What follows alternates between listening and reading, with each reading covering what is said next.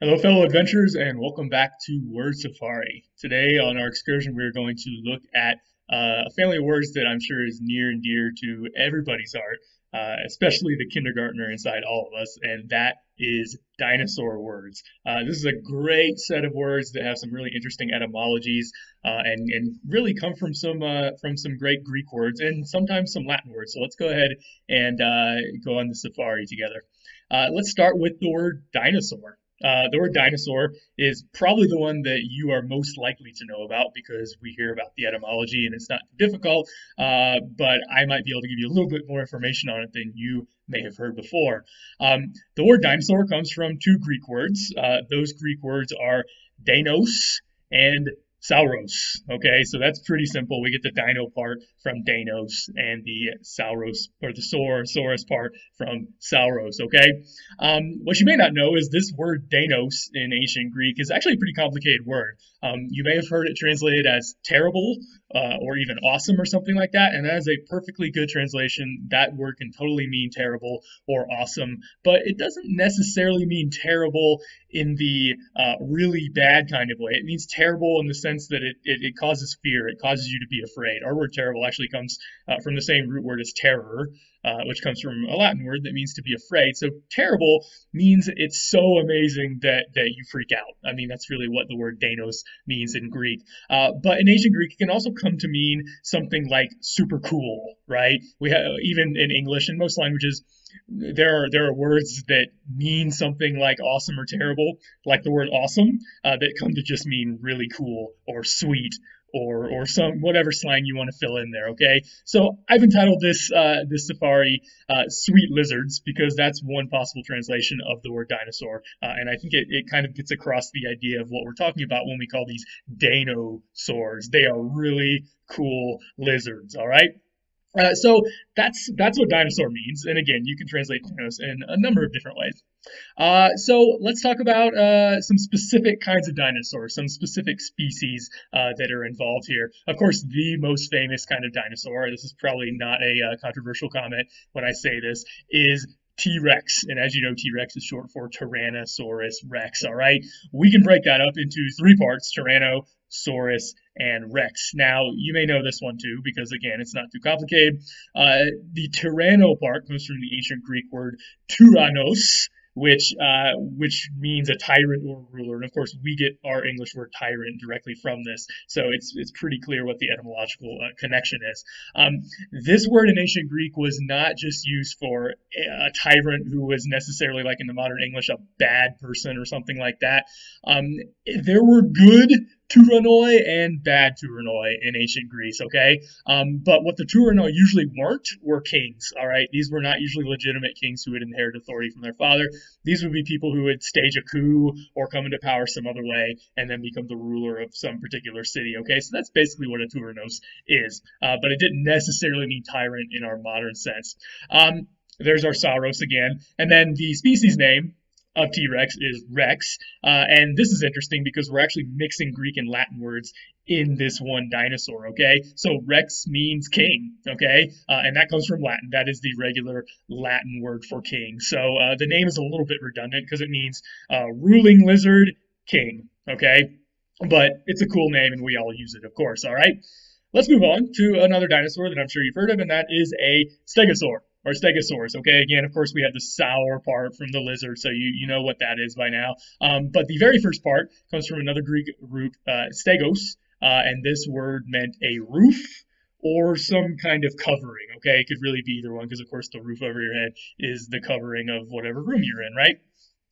So this comes from a great Indo-European root, which was either stag or tag. It had the S basically as an optional addition to the front of it. So when you see little pieces of words like tag or togue even, sometimes the vowel changes, that's from the same root, and it means something about a covering. So if you've been to science class, or if you remember way back that biology class in middle or high school, which is where I dragged this word out of my head from, your integumentary system is your skin, okay? Because it's the part of your body that covers your whole body, hopefully, right? So that's essentially where the tag in integumentary comes from. We also get a word from ancient Roman culture that I'm sure you're familiar with, which is toga. Okay, a toga is from this same root, and originally toga was just a covering. Okay, which is not a very a creative name for the clothing that Roman men would wear, but there you go. Okay, it just comes from this root that means a covering. Now, why were Stegosauruses called this? You can probably guess why they were called a roof or covering lizard. It has to do with those protuberances on the top of their skeleton. Okay, they're covered with these really interesting whatever you want to call these protuberances. This is the word I just used, that are all over the top of their body, and that's where they got their name. Let's move on to Bronto-saurus, another one of the most famous dinosaurs. This is from the first part of it is from the Greek word bronte, which means thunder. Okay. Unfortunately, the Bronte sisters, famous Irish English poets, their name does not come from this. It actually comes from an Irish word. So unfortunately, they are not connected to this, although that would be cool. But the Greek word bronte means thunder. It's the regular word for thunder. It's the noise that Zeus makes, as they believed, when he throws his lightning bolt. Right. So when this dinosaur was named, it was named the Big Boomosaurus, if you want to call it that. The reason being it was so large that the idea is it would make booms every time it hit the earth. And that's essentially where it got its name from. A very closely related dinosaur that for many years we thought maybe was just a Brontosaurus, but recently has been making a comeback among some scientists and saying this is actually a different species, is Apato-saurus. Okay, where does this Apato part come from? It comes from the Greek word apate, and the Greek word apate meant deceit or trick or lie or something like that. Okay, and that's essentially what this dinosaur was named after. You might be wondering, where did this dinosaur get its name from? Did it lie a lot or something like that? Good story. Obviously, we would have no idea, although I'm sure you can write some great fanfics on it. But the reason it got this name is because originally when its bones were discovered, it was mixed in with some other bones, and it also didn't necessarily look like a dinosaur bone. It looked like some other related species, and so it tricked the people who looked at it first, and basically the name stuck, that it was a Trichosaurus, and that's why we call it an Apatosaurus to this day. Okay, let's move on. Another famous dinosaur, Brachiosaur or Brachiosaurus. This comes from another ancient Greek word that means upper arm. The word is brachion, okay? And it's basically your upper arm. It's this part of your arm right here between your shoulder and your elbow. Ultimately, that root comes from a Greek word that means short, because it's the shorter part of your arm between the two halves of your arm. I know it's not very creative, but that is where they got the word from.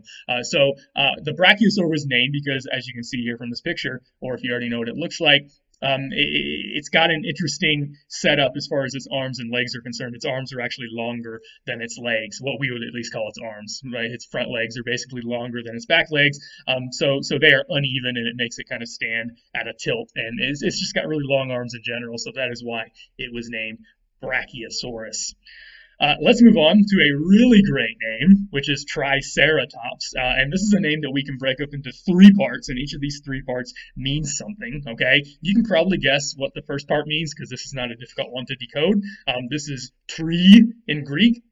This is connected to words for three in other Indo-European languages, including our word for three in English, right? Comes straight from the same root. The word trace in languages like Spanish and other languages that descend from Latin, okay, trois in French. So you can tell that this means three, all right? Not too hard to decode that part. The second part is a little harder. It comes from a Greek root kerat, okay? And we spell it with a C, they with a K, but it doesn't really matter. And this is the Greek word for horn. Okay, we get the word keratin, which is the substance that horns are made of, and also fingernails and things like that. Okay, it's kind of a horn substance. All right, so that word means horn. So tri means three, kerat means horn. So we're talking about three horns, because of course that's what the Triceratops is best known for. Those three horns. Where are the three horns? on its face, okay? And that's the third part of the word, which is ops. And this comes from an ancient Greek word that just means face, but it could also mean eyes, because your eyes are on your face. So you can see how those would ultimately come from the same root. We actually get a lot of words from this same root. Optics has to do with your eyes, obviously, seeing something or whatever. Optometrist comes from the same root, of course. Interestingly, you may not know that Europe, the ope part of Europe, also comes from the same root, at least mythologically speaking, because in Greek mythology, Europa was a princess who was abducted from what's now the coast of Lebanon into what's now Europe, and at least according to Greek mythology, that is where the continent of Europe got its name. If you're wondering what the Eur part, the EUR part, means in Greek, it means wide, so apparently this princess was named Wide Face. I don't know why she was named Wide Face. Doesn't sound like a great name to give your daughter, but that is the name she had. And you can go read it. You can go read Greek mythology if you want to learn more about Europa and where the continent of Europe ultimately got its name. But it does come back to the same root that we see in Tri-cerat-ops. What about Veloci-raptor? Okay, this is the first one we've seen that is a totally Latin-based name. We've been looking at a bunch of Greek so far. Both parts of this name are actually from Latin, not Greek, so that's interesting. The Veloci part comes from a Latin root. Now, in Latin, V's are always pronounced like W's, at least in classical Latin, and C's are always pronounced hard, like K. So this would be Veloci, which doesn't sound like Veloci, but it's the same word from Latin. And this word in Latin meant quick, or speedy, or something like that, okay? Obviously, we get our word velocity straight from this Latin word, all right? So that veloci part means quick, and then the raptor part, any kind of raptor, whether it's a bird or a dinosaur or whatever it is, it has something to do with seizing or grabbing or snatching or something like that, okay? Because the Latin verb brachio means to grab or to snatch or to seize. You put the tor ending on it, and that means somebody who does that. So a raptor is a grabber, it's a seizer, it's a snatcher, it's something like that, okay? We get other words in English from the same Latin root, like rapid, okay? Rapid meaning you do something really quick. It's just sudden, all right? Rapture, the original meaning of rapture was you were so happy your emotions were like seized away. All of a sudden you were just ecstatic or something like that. And obviously there are other meanings of rapture that have something to do with being snatched away or grabbed or whatever. So all that comes from that same Latin root that we see in Veloci-raptor. Ptero-dactyl, we're going back to the Greek here, okay? And there are two separate roots here, both from Greek. Pteron, and yes, in ancient Greek, you would actually pronounce the both consonants, P and T, so it would be pteron, all right? In modern English, we don't do that. We don't like to say PT at the beginning of words, so we just make the P silent and say ptero or something like that. But in ancient Greek, this would have actually been pteron. All right. This was one of the ancient Greek words for wing. It comes from a root pet, which means to fly. Okay. If you watched my first video on archae words, okay, words that have something to do with beginning, you might remember that Archaeopteryx means ancient wing. So that dinosaur is kind of a bonus one on this particular slide because it comes from this same root, pteron. Okay. And then the second part of this is dactylos. All right, there's your Greek word right there. This means finger. So literally, this dinosaur is called wing finger. And the reason they named it that is because, as you have probably seen from pictures, it had little fingery things on its wing. So again, not necessarily the most creative name when you understand what it means, but the scientists who named these dinosaurs in the late 1800s, early 1900s, for the most part, were just using their Greek knowledge. Basically, they were pulling words out of ancient Greek to try to name these new fossils that they were discovering. And of course, a little bit of bonus trivia for you. If you play Pokemon, you know quite well that they made the name of the Pokemon Aerodactyl up straight off of this pterodactyl, right? So Aerodactyl, the Pokemon who looks exactly like a pterodactyl, the dactyl part comes from the same root back in Greek. Okay, let's look at a few more. Di-plo-docus is another famous dinosaur. This was another one that was really big, okay? And there are three parts of this word that we can break down. Again, all of them are from Greek. Di means two, okay? It's connected to duo and other words that mean two, all right? Plo comes from a root that means to fold, okay? So when you put those two parts together, diplo, it means twofold, which means double. Okay, double and twofold are basically synonyms, all right? If you fold something twice, or really fold it once into two parts, then it's twofold, which means it's double, Okay. Interestingly, our English word fold comes from the same Indo-European root as the Greek and Latin words that have pla that means something about folding. Okay, this could be a whole other video or set of videos, and I won't go too much into detail. But the P became an F in Germanic. Our native English is a Germanic language, and so fold and pla actually are from the same root, which is pretty cool. The L is still the same, of course. What about the last part of this dinosaur? Docos. Or docus, okay? This comes from an ancient Greek word that meant beam, like a beam that was made of wood that you built a house out of or something like that, okay? And the reason that this dinosaur got its name is because there are some weird formations on its tail that look like double beams that sort of strengthen the tail. It's not actually because of its big, meaty legs that also kind of look like double beams, but actually that kind of makes more sense as an etymology. Just a couple more dinosaurs. These last two may not be the most famous, but you can get some interesting etymological content out of them, okay? Hypsi-loph-odon, all right, is another dinosaur that has 3 parts to its name, so we want to break it down and talk about all 3 of its parts. Hypsi comes from the ancient Greek root hypse, which means high, lofty, elevated, something like that. That's all that really means. The loph part comes from an ancient Greek word lophos, which means a crest, okay? So the first 2 parts of this dinosaur's name mean high crest, all right? The idea is that it had a crest that came off of its head that would kind of wave around. It was really high, and so that's where it got that part of its name, all right? The last part of its name, the odon part, comes from a Greek root that means tooth. That's all it means, okay? And we get various species names like mastodon that have this odon root in it that mean tooth, okay? So whenever you see an odon like that in a species, it probably comes from this Greek root that means tooth. And yes, if you're wondering, it is cognate to our dent, like dentist words, because the Latin word for tooth is dens dentis, and the Greek word for tooth is this odon or odon root, okay? And ultimately, although again, it would be more complicated to explain this, our English word tooth comes from this same exact root. So tooth, dentist, odon or odont, as you sometimes see it, all come from this ancient root that does mean tooth. Okay, so when you put all of it together, this dinosaur means high crest tooth, which doesn't necessarily make sense, but it's referring to 2 particular facets of the dinosaur that are notable. Its high crest and its teeth, although lots of dinosaurs had teeth, so maybe that's not very impressive.